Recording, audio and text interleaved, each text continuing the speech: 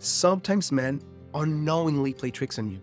And if you're not aware of the confusing mixed signals men send to women, you may end up falling hard for a guy who'll end up wasting months or years of your life unnecessarily. So today, I'm going to be sharing 5 confusing signs that get women in trouble regardless of how successful or smart they are, so you can spot them and, better yet, avoid them.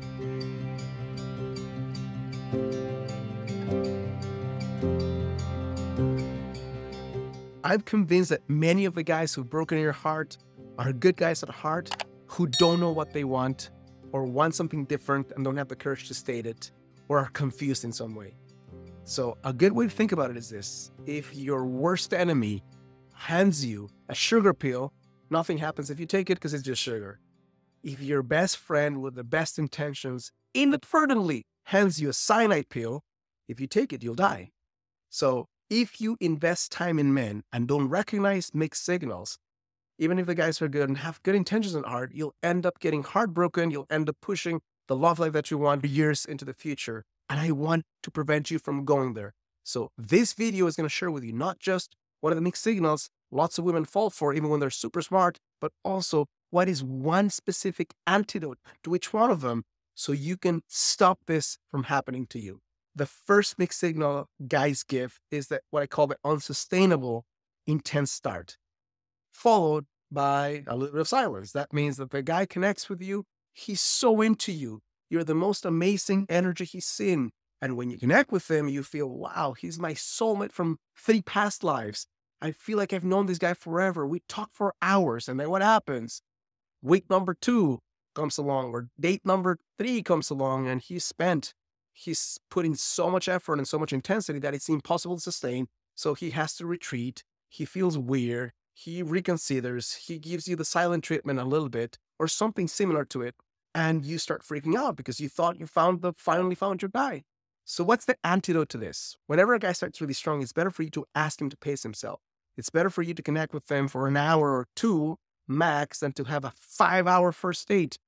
Again, there's exceptions to the rule, and if you happen to have one, cool, but make sure that you see him a little bit less at the beginning so that he gets a chance to miss you, understand what happened, and then if he really has it in him, if it's not just a projection, if it's not just a fantasy, he continues showing up and build that emotional connection with time, which will mean more than all at once. Number 2, second mixed signal is what I call the articulate vision followed by a lack of hunger. So here's the thing. Imagine you be connecting with guy after guy after guy on the apps, on dates, who seem to want something pretty basic, who are not intelligent enough to hold your interest, who maybe say they just want to have sex, or they're saying they want something a little bit more than sex, but not quite a relationship.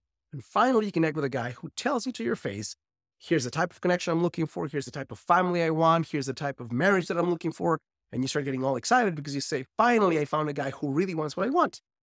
And then you see through a little bit of action that there's a mismatch between his high clarity of vision and his poor execution on the ground. So what happens when you connect with someone who's clear? Instead of telling yourself, I found the guy that I've been looking for, tell yourself, so far, this guy seems to want what I want. Time will tell you. There's no variable that will show you more about a man than the time you invest in dating him. So it's a great start if he knows what he wants or seems to know what he wants. It's a great start if he can articulate it to you stronger and clearer than other guys. Don't assume that because he's saying that, he actually is capable of delivering it.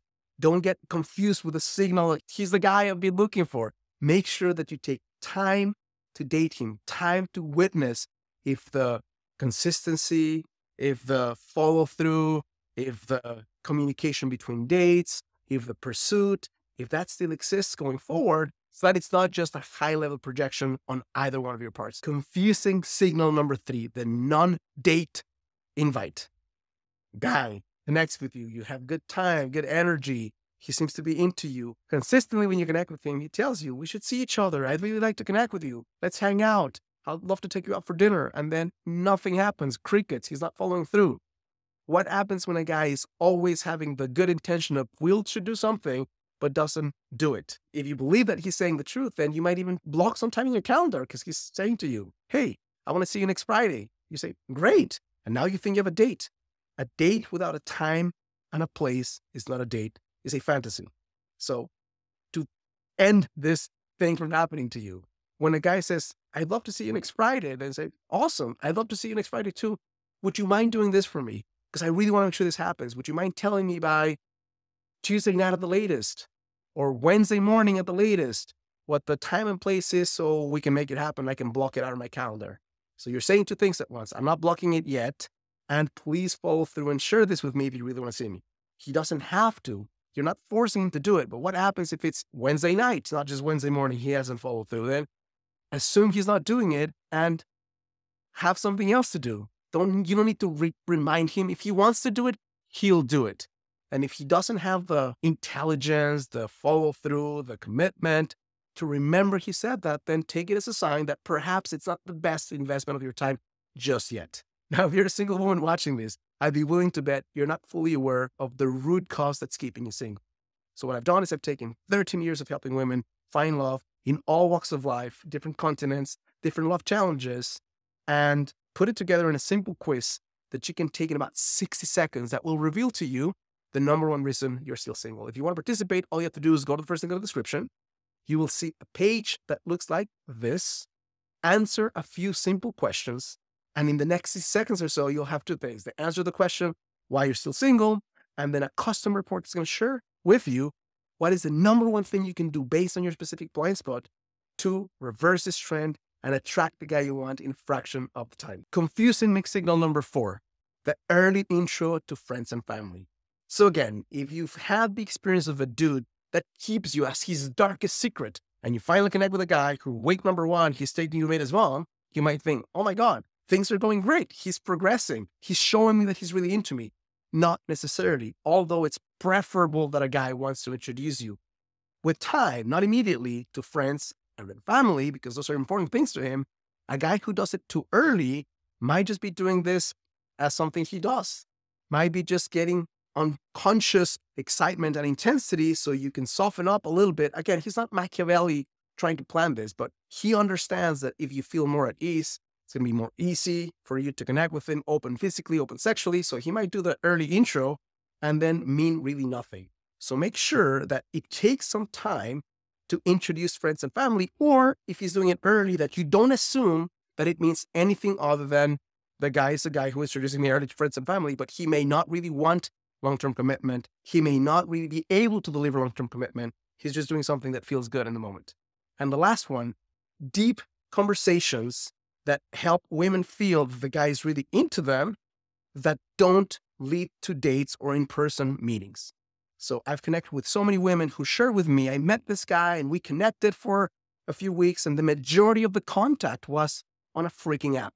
Not even on video calls, not even in person, much less in person, but on an app. So that is the worst way of getting to know someone, because you're going to fill in the blanks and assume too many things and project more than you want to and not really get a chance to know someone. Now, there's going to be exceptions to the rule, right? Obviously, the guy is not in your city. Well, you might have to spend a little more time between dates connecting that way. But first thing I'll say is don't do long distance. If you haven't gotten what you want and your solution is the long distance, it's the wrong thing to do for most women. There's an exception to the rule, but for 99% of you, that's going to be a huge time waste. That's going to be incredibly hard to gauge if he's the real guy or not, because every time you see him, you're on your Sunday bests, metaphorically speaking, and you don't get a chance to see him in day-to-day life. But if there's a guy that's connecting with you in your city and he's not asking you on dates, then set a boundary.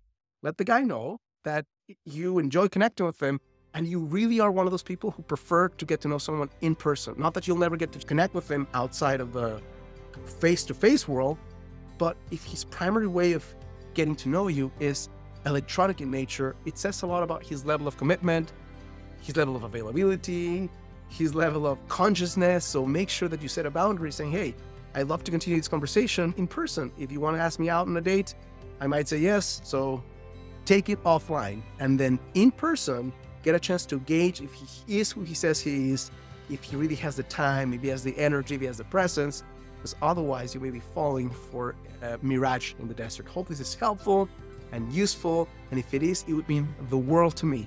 and to my channel if you click like and subscribe. If you found this helpful, please share it with a friend who needs to hear this.